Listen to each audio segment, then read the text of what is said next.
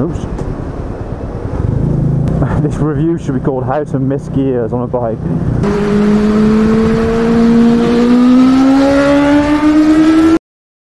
And this girl is probably on her first motorcycle test. So let's just see if we can zip round. Try the acceleration. So there you go. It has got enough zip to get past. Okay, welcome back to the channel, guys, and I've got something exciting to show you today. We're actually sat on a Royal Enfield Meteor 350 motorcycle. I've had a little bit of a thing for Royal Enfield for quite a while now. Almost one of those kind of secret hidden desires to have a retro looking bike, despite riding super sports all the time. So when I saw the news about the Meteor 350, I really wanted to investigate a little bit further and potentially look at this as something I'd purchase myself. This particular bike is a Meteor 350 Fireball, and it's in yellow. And the Fireball is actually the base spec on the Meteor 350s. And we'll stop in a little bit, and I'll talk about some of the different offerings from this lineup. So, what's the bike like to ride? Well, it takes a bit of getting used to, because normally I'd be hunched up, perched on top of the bike. But I'm very quickly becoming very comfortable with this relaxed riding style. It's just a joy to be on, really. I can flat foot this bike easily. I am almost 6 foot, so flat footing bikes is not unheard of for me, but it is very nice to be able to very comfortably maneuver the bike around. And I think for shorter riders this bike would be really, really good. So what is the bike then? The bike is a retro styled entry-level motorcycle. We've got a single cylinder 350cc motor. It's a hallmark of Royal Enfield to have the single cylinder in there. And it's got new technology, so it's a brand new engine. It's got a balancer shaft. You get a lot smoother running with this bike. So if you look in the mirrors, I don't have a great deal of vibration through the mirrors. I actually have more vibration on my 600, which is 4-cylinder. So let's go down through the gears as we come up to this junction. Ease our way out in first, and very easily make the turn. To change up, you've got this paddle at the back, which again takes some getting used to. So I push my heel down, that puts me up into second, and then same again into third. So very comfortable gear change. So the bike's got normal way up forks, single disc up front, and I've got more than enough stopping power. And I'll come out of this little village now and just demonstrate the brakes on the bike. Yes. So let's try a braking test. Whoa! This bike stops with more than enough vigour for the size of the engine. Let's give it a bit of a... okay. I'm opening the throttle wide there so you can see the acceleration. It doesn't have a rev counter on the bike, but it does have a rev limiter, so I can feel it cut in.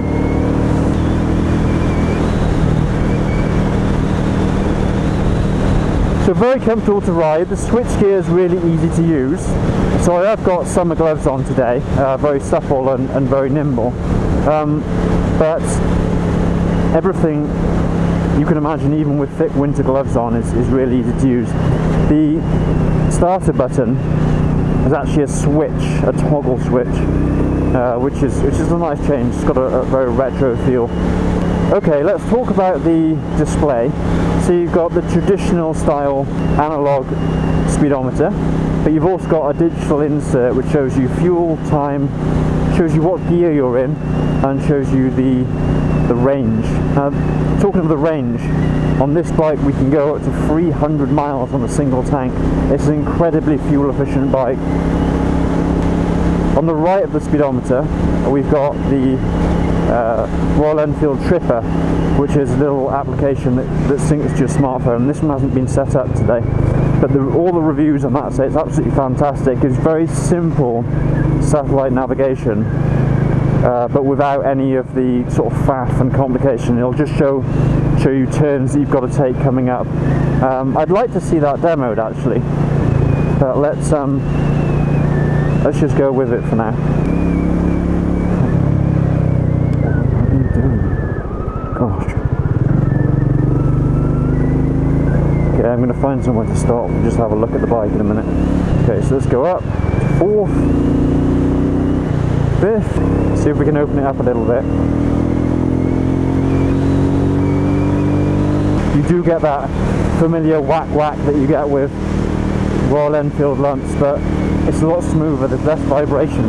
I have ridden other small capacity single cylinders before, and I found them to be very vibey, but not so much on this one. So we're in the 4th now, we're hitting 70 miles an hour. I'm going to have to slow down because this car's turning, but let's try and resume speed. And I'm going to switch into 5th, which is, I believe 5th is top. And let's see if I can pull a little bit up to 70. At the moment the wind buffeting isn't too bad actually, it's quite pleasant. But what a beautiful road to be test riding this bike on. And there we have it, I'm reaching 70 miles an hour, which is the national speed limit in the UK. And this bike, just a joy to pilot around the country lanes. Pleasant experience to be on this Meteor 350. It's extremely comfortable, I think you could ride for hours on this little bike.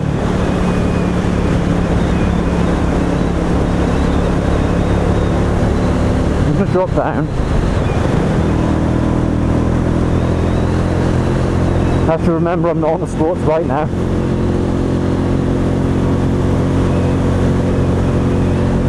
Yeah, we are not on a super sport.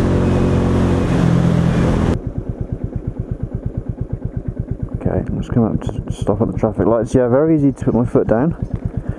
I do keep making the mistake of putting my feet right back here next to the exhaust, which is probably because I haven't ridden a cruiser in a long period of time. I think I'll try and stop in a minute.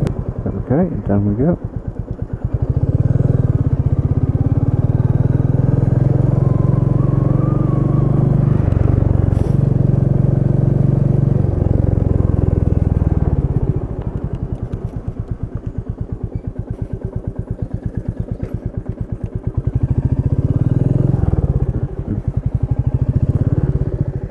Wow, there's such a turning circle on this bike.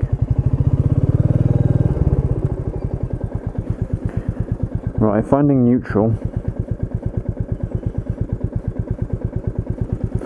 It's actually a little bit easier said than done. Okay, so you tap it gently to go down into neutral. Oh, the bike's fitted with a centre stand. Not used to that. Cancel the indicator. Okay, so now we're going to do a little bit of a walk around of the Royal Enfield Meteor 350. So we're looking at the spec level Fireball. You get 2 colour options in this. You get the yellow and the red tank with matching rim tape. This option above that is the Stella, which comes with a backrest, black leather seats, just the same as this. I think slightly different colour combination on the trim. And the top tier is the, oh sorry, I should say with the Stella you get a darker red, a blue and a black option on the colour schemes. The top option is the Supernova, and that comes with the screen, which I think looks great. Black seat's gone, and you've got a brown leather special seat for the Supernova with a backrest again for the pillion. You also have polished faces on the spokes, so it means the wheels look a little bit sharper. But yeah, more or less the 3 variants of the Meteor 350 are quite similar. I think most people will go for the Fireball because it looks a little bit more sporty without the backrest, and there's not that much difference in price. I think the Fireball's 3,500, the Stella is 3,700, and I think the Supernova, the top tier, is about 3,800, 3,900 pounds. So they're all quite similar. This bike obviously is a kind of a retro cruiser. It's small capacity, not going to go anywhere quickly. It'll be competing with the Mutts and the Bullets out there. I think Royal Enfield might have it, you know. They've got the quality, they've got the brand recognition. It looks absolutely fantastic. The quality on this thing is amazing. And it rides great. And you can see there you've got the traditional teardrop shaped tank. Oh, one other thing that the upper two tiers of bike have, they actually have an embossed sign there instead of the stuck on one. So you have a metallic emblem there that says Royal Enfield on it, so that's a little bit different. Okay, right, let's get this bike back on the road.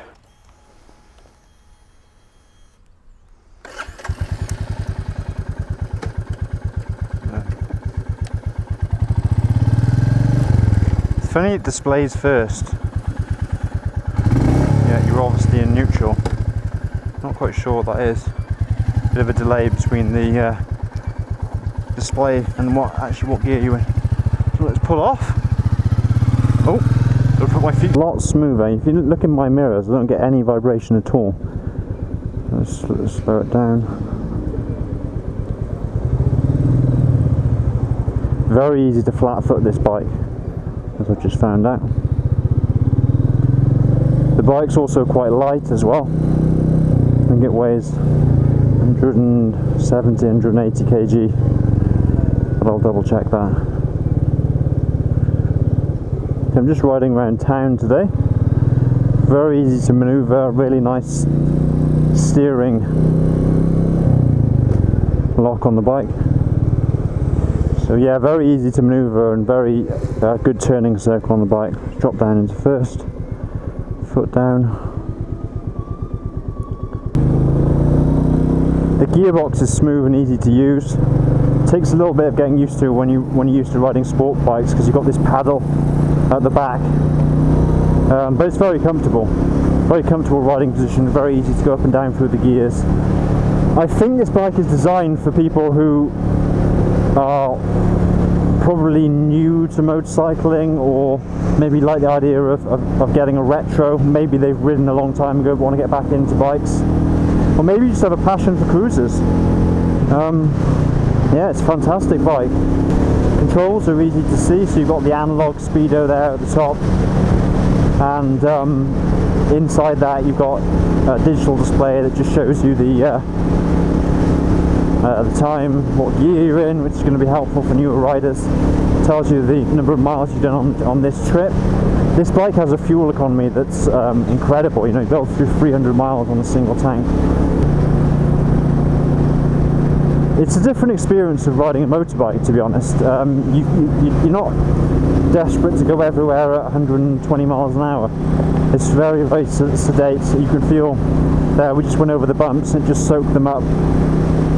Very comfortable. Just the perfect bike for cruising around on. I'd also suggest using this bike for a touring purpose, because if imagine you can go 300 miles, provided the 21 horsepower of the engine can take 2 passengers and luggage, which I suspect it will be able to do as long as you're not in a rush. It would be great for that as well. It is quite nimble. I mean, because it's light, obviously it's no 600 Super Sport, but because it's nice and light, it's great fun to just zip around on. See if I can pull off an overtake here. So I'm in fourth. Traffic coming the other way, but let's see if we can zip round. Nobody behind me. And round we go. So we'll perform overtakes for you. And that's something people worry about for these smaller capacity bikes, is whether you'll be able to pull off the overtake. So here I go, back in again. And that just demonstrates that the bike can be used not for spirited riding, but it'll get you past slow moving traffic. And really you wouldn't want the bike to be too underpowered that you couldn't do that kind of thing. Visibility is great out of the mirrors as well. It's actually a bit of a treat, because most of the bikes I've ridden before have had quite poor visibility. The engine though isn't too intrusive. It's kind of a gentle hum. which is a little bit of a nice change from sports bikes. It's quite pleasant. And as I come up to this left-hand turn here, you'll see that it's very easy to use the switch gear. Braking's easy. Drop down through the gears, shoulder check, and pop round the corner. Up into third. It's just a joy to ride this little thing. I've got my fuel gauge flashing, but I imagine that means I've probably got about 50 miles left in the tank knowing this bike. So yeah, I'm really enjoying it, guys. I mean, yeah, what a nice little bike to be riding around on. As I mentioned, this is the Fireball edition, and I think most people will go for the Fireball. It looks a little bit more sporty. Let's go up again into fourth. Let's just try and test that wind buffeting again. Don't pull out, don't pull out. Yeah, so here I am, 60 miles an hour. And I think that's where your wind buffeting is going to be a little bit problematic. 65 plus, yeah, it's starting to buffet quite strongly there. 70, and I'll slow down. Whilst we're on the subject, the brakes are great. Drop down into third. So whilst the engine doesn't propel you along at supersonic speeds, it's got enough give to do your overtaking. It actually encourages you to ride safely and sensibly. I think that's something that's a little bit missing. So many bikes are marketed about being breathtakingly fast, you know, ripping your arms out of the sockets, acceleration. And it's quite nice just to have a bike where you just know that it's not for that. It's just for enjoying being out on the open road. I think you're much less likely to have an accident riding a bike like this rather than people riding super sports and super nakeds where you're encouraged to ride the bikes fast. So I mean, I love the look of this thing. Teardrop gas tank. The bars got a little bit of a raise to them. Obviously I'll have to buy all new gear if I was to buy one of these bikes, because a Power Ranger suit wouldn't quite cut it, would it? Will you see me coming?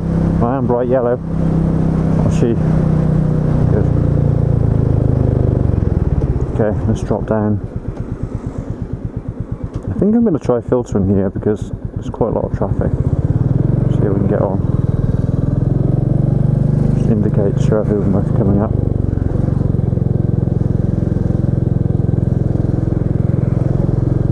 Go around this van.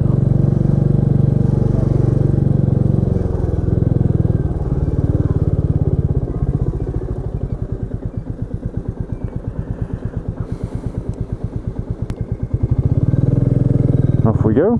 So pulling away is quite easy. Press the pedal down with your heel to go up. Roadworks. Every time you try and ride a bike or test a bike, bloody roadworks everywhere. And pedestrians, come to think of it. Okay. And cyclists. Triple entente, come on. Where you going, buddy? Share the road, that's it. Round again, nice and easy to handle actually, this bike, lovely, really enjoy it.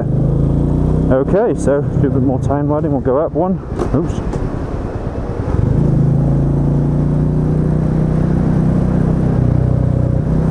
This review should be called How to Miss Gears on a Bike.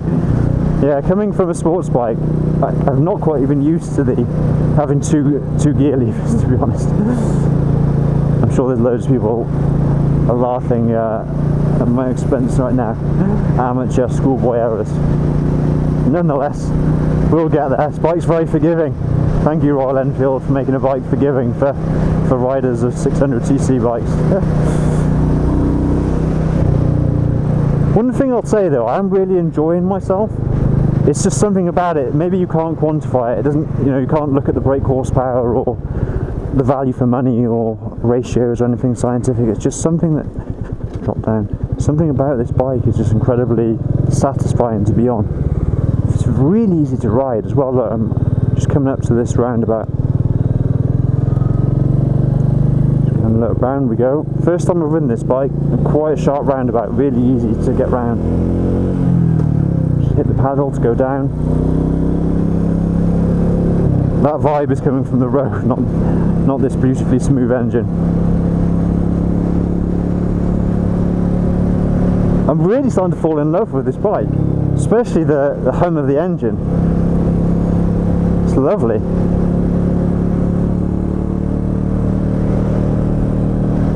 And how safe does it feel? Like, it just feels wonderful. You know, you're comfy, you just feel perfectly comfortable perched up on this thing.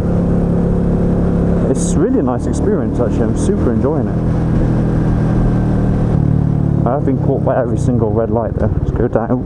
There we go again. Let's go back down through the gears to first. One thing I have found though, finding neutrals takes a little bit of getting used to. You've got to literally tap the back pedal like so. It took a while to learn that. I am in neutral now. Had a few false neutrals, which I don't think is the bike's fault, I think it's my fault. So if I lift my visor up, you should be able to hear the hum of the... Oops.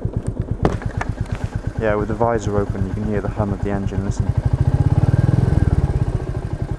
That's what the bike sounds like. Okay, down into first, do our checks.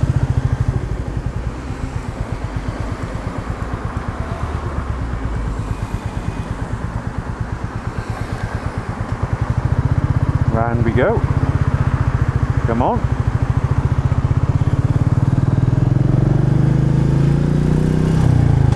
Second, visor down so you guys don't hear wind noise buffeting and blowing all over the place. What an experience. You know what, I really like the yellow as well. I can't wait to see the other colours. Yeah, I'm looking forward to, probably I want to see the brown actually. I always like quirky colours on cars and bikes. I mean, if you want to see something really weird, look at Sepang bronze on the BMW E60 M5. It's the kind of very strange colour combination I like on vehicles, shall we say.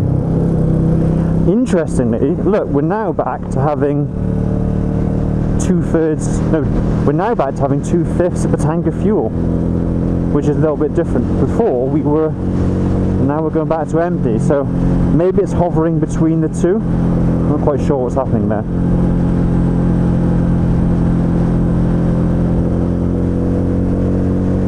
Now, as I said before, I'd like to try out the Tripper navigation system. I'm sure if that was synced with your phone, it'd be absolutely fantastic. Okay, so down to first. Oh, it's probably a little bit too low. Okay, indicate, off I go. And I'm just going to find a place to stop up here. Up.